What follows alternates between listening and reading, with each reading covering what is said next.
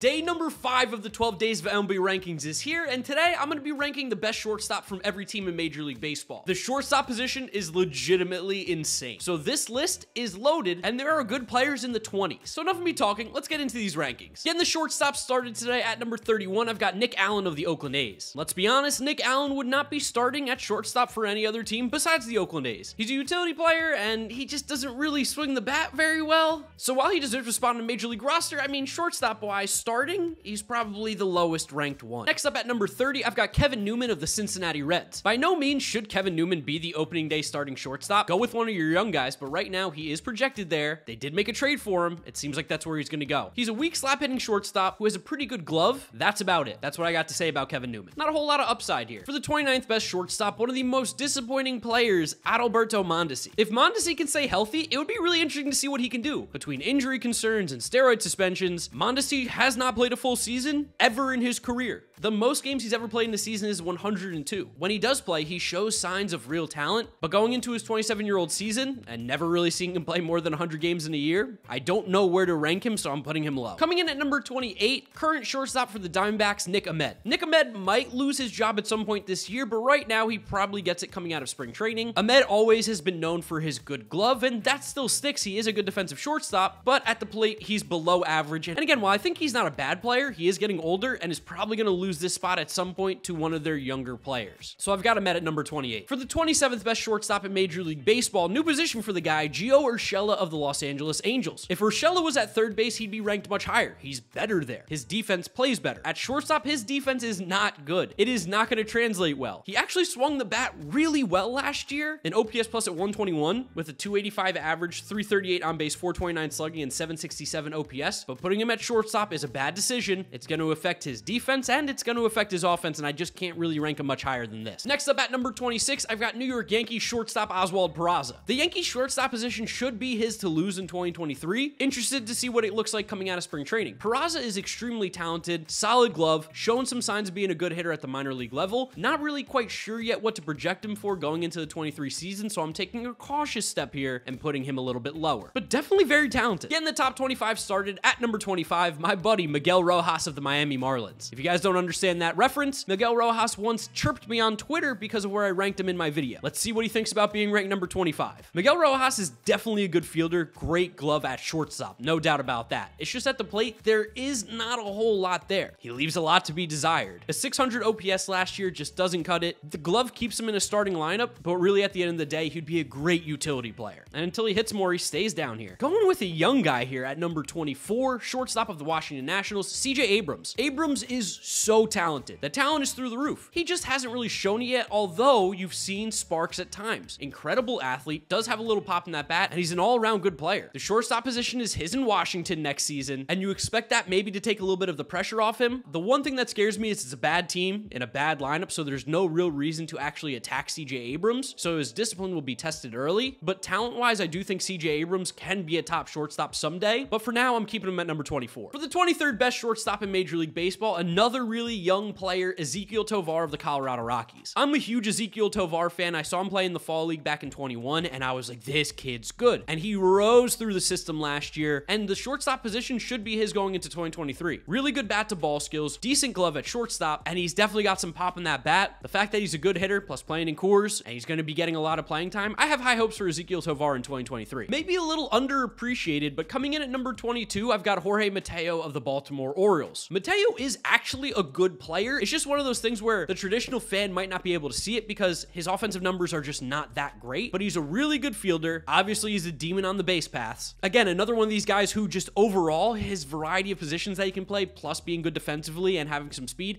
that's what makes him really valuable. So yes, while he was one of the better defensive shortstops in the American League last year, I do have to take a step back because the offense just really isn't there. I'm keeping him outside the top 20. Just missing out on the top 20, coming in at number 21 is going to be O'Neal Cruz of the Pittsburgh Pirates. I don't know what to do with this guy. At the plate, he's fascinating. He hits the ball so hard, he hits absolute tanks. He's one of the most fun players in all of baseball to watch just in general, especially at the plate with those crazy exit velos. But in the field, oh my God, O'Neal Cruz is horrendous. He's awful. He does not look like a shortstop. He's just too big. He's too big to play the position. This, of course, can change and things will get better, but right now, because of how horrible he is defensively at shortstop, with the fact that he's still learning really how to be a major league hitter, I have to keep keep him outside the top 20. I really hope Oneil Cruz makes me look stupid though, because I love him as a player. It's just not there yet. Getting the top 20 started at the number 20 spot, current Atlanta Braves shortstop Vaughn Grissom. The reason Grissom's a little bit lower on this list is because he does project more as a second baseman rather than a shortstop. So there is a little skepticism with his defense at that position. But obviously at the plate, Vaughn Grissom looked really good last year in his sample with the Braves. Only 41 games, but he hit 290 with a 353 on base, 440 slugging, 792 OPS.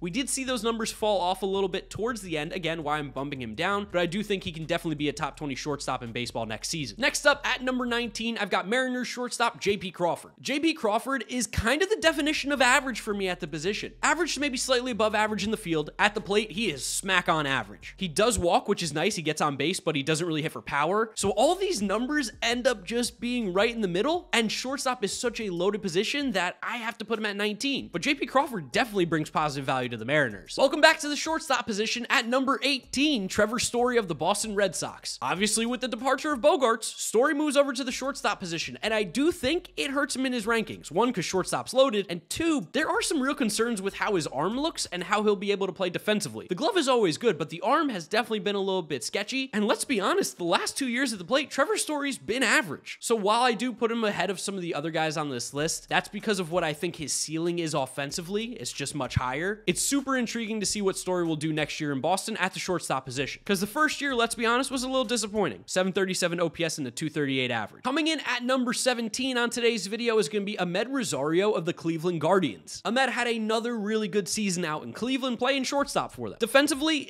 not good. He is definitely below average there defensively. At the plate, he's a complicated player to explain, because you see he hits 280, that's really good. He does have a little bit of pop in his bat, he does steal some bases, but because of his refusal to walk, it's hard to really put him much higher, because offensively, he's just maybe a little bit above average. So you take the plus bat minus defense, it kind of just puts him in the middle of all the shortstops, but Amed is really fun to watch at least. And he has been getting better every year, credit to him. I don't feel good about this ranking, I might be a little bit too nice, but coming in at number 16, Javi Baez of the Detroit Tigers. Absolute nightmare first season in Detroit for Javi and the Tigers. Offensively, he did not look good. You could say it might even be the worst offensive season of his career. A 238 average with a 278 on base, 393 slugging, gave him an OPS at 671, an OPS plus at 93. Hitting in Detroit's hard, especially for a guy who loves to swing at everything. If Javi Baez works that patient approach he had with the Mets at the end of the 21 season, he can be really good, but until we see that, he's just basically a league average hitter with a great glove at shortstop. Right about the halfway point here, coming in at number 15, I actually have a player who's not going to play shortstop this year, but he is one of the better shortstops in the game, and that's Ha-Sung Kim of the Padres. Yeah, Ha-Sung Kim is really good. He filled in so nicely for the Padres last year when Tatis wasn't around. Defensively, he's one of the best at the position, and at the plate, he was an above average hitter. 251 average, 325 on base, 383 slugging, 708 OPS for an OPS plus at 107. None of those numbers offensively jump off the page, but his ability to get on base, plus a little bit of pop in his bat for some extra base hits, and the great defense, Ha-Sung Kim is a top 15 shortstop, even though he'll probably be playing second base next season. For the 14th best shortstop in Major League Baseball, let's go to the Windy City South Side for Tim Anderson. Tim Anderson loves not playing a full season. He hasn't played more than 123 games since the 2018 season. He's been good in all those years. He's a really good hitter. We're talking a guy who hits well above 300, doesn't strike out, refuses to walk, and has some pop in his bat for sure. Defensively, he has been improving, but I think with the lack of games that Tim Anderson has played, plus the shortstop position's loaded, I do bump him down a little bit, even though I think he is a very good player. Keeping it in the city of Chicago, this time to the north side, Nico Hoerner of the Cubs is my 13th ranked shortstop. Nico Hoerner might be good.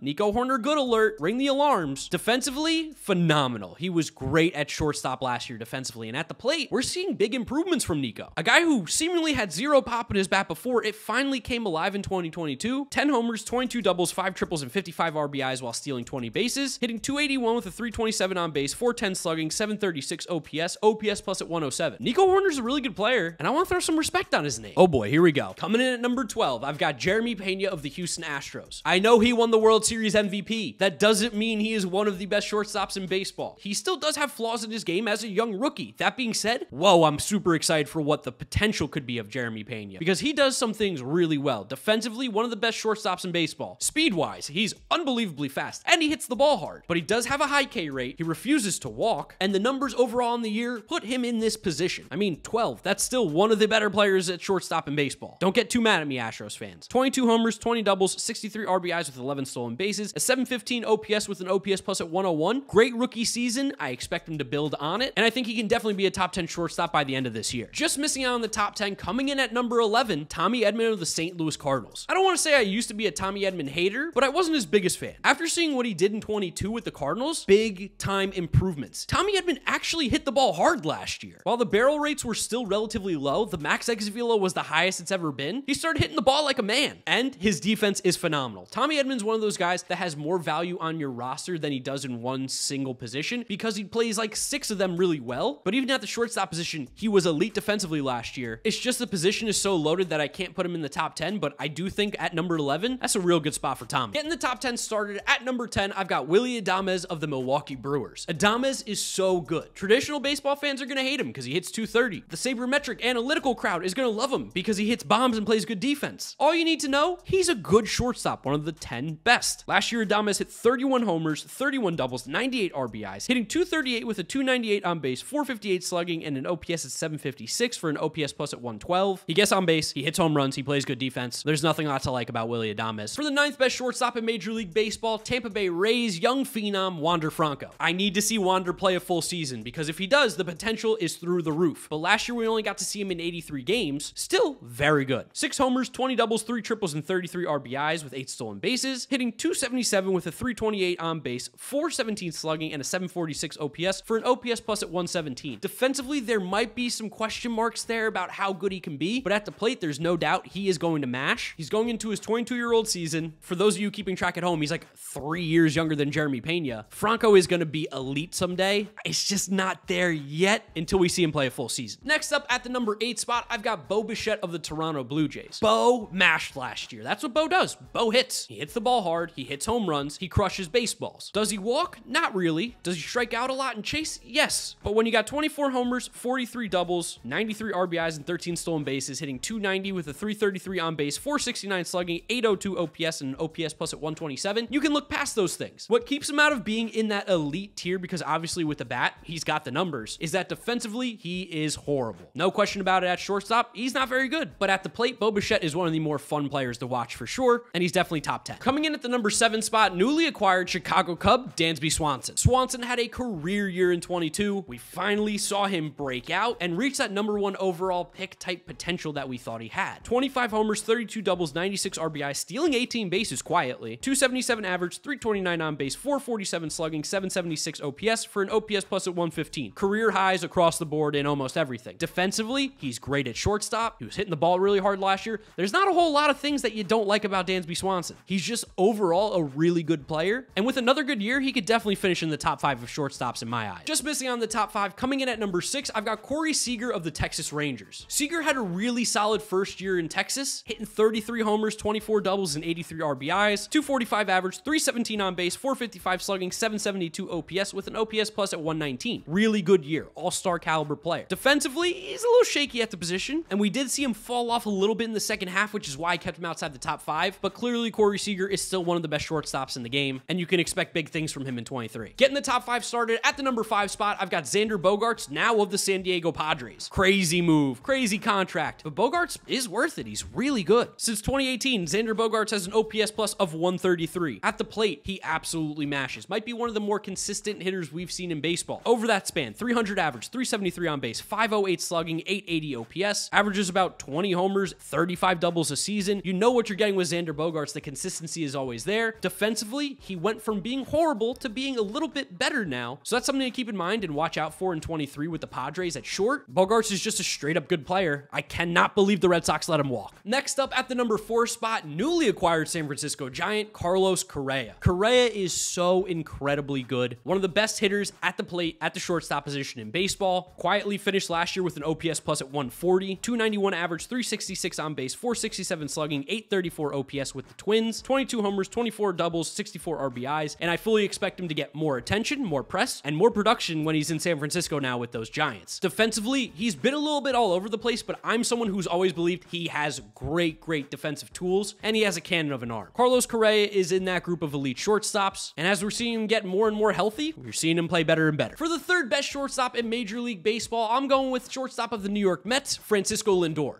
Hold on a second. Before you start screaming Mark is biased, Lindor is one of the best shortstops in baseball. He is top 5. He is top 3. Defensively, he is one of the best shortstops in the game. And after a down COVID season and a weird first first year in New York, Lindor returned to his old form, finishing 9th in the MVP voting. 26 homers, 25 doubles, 107 RBIs with 16 stolen bases, hitting .270 with a .339 on base, .449 slugging, .788 OPS. If you look at F4 among shortstops since the 2021 season, which includes the bad first year in New York, Francisco Lindor is second, behind only Trea Turner at 13.1. So I know I'm going to get the comments regardless, but Francisco Lindor is the third best shortstop in baseball, and the numbers back it up. Let's go Mets, baby. Honestly, talent-wise, this guy is the most talented shortstop in baseball, but because of his suspension and missing time, and we just got to see him prove it again. Coming in at number 2, I've got Fernando Tatis Jr. of the San Diego Padres. Tatis's numbers are just so crazy. Let's just refresh your memory in case you forgot because he hasn't played in a year. In 3 seasons, 273 games, Tatis has 81 homers, .292 average, .369 on base, .596 slugging, .965 OPS with an OPS plus at 160. In 21, he hit 42 homers, which was the most in the National League, 31 doubles, .975 OPS. I mean, this guy's an absolute stud. The big issue for Tatis has just been games played. He's never played more than 130 games in a season, and over the 3, including COVID, of course, which is going to hurt him a little bit, he's averaging about 91 games a year. So take on the suspension, take on the fact that he's been out of baseball for a full year. I think it's going to be a little bit of a slower year for Tatis than we normally see, which is why I have him at 2, but talent-wise, he is the most talented shortstop in all of baseball. Finally, for the best shortstop in Major League Baseball going into the 2023 season, I have Trea Turner now of the Philadelphia Phillies. God, I hate that. How did the Phillies get him? He's so good. Trea Turner is an absolute beast. While last year was, quote, a down year for Trea Turner, he was still one of the most productive players in baseball. As I mentioned earlier, he has the highest F4 among shortstops since 2021, but actually it dates back even further to 2019. Over that stretch, he's been one of the best players in baseball. The last 2 seasons, we're seeing Trea Turner average 24 homers, 36 doubles, 4 triples, and 88 RBIs while stealing 30 bases in 154 games, hitting .312 with a .358 on base, 500 slugging, .858 OPS with an OPS plus at 132. If there's anything you want to kind of go at him for, defensively, he is probably just average, maybe a little bit above, but he is one of the most exciting, fun players in the game. Trea Turner's just really good. He is the best shortstop in baseball, even if he's on the Phillies. What did you guys think? Let me know in the comment section below if you agree or disagree with my rankings. Remember to drop a like on the video if you did enjoy it. It really helps support the channel, as well as subscribe so you don't miss out on any of the content coming at you. Follow me on all my social media at GiraffeNeckMarc. Links are in the description. Thank you guys for watching. You know the drill from here on out. This is my third base rankings, which went up yesterday, and this is a playlist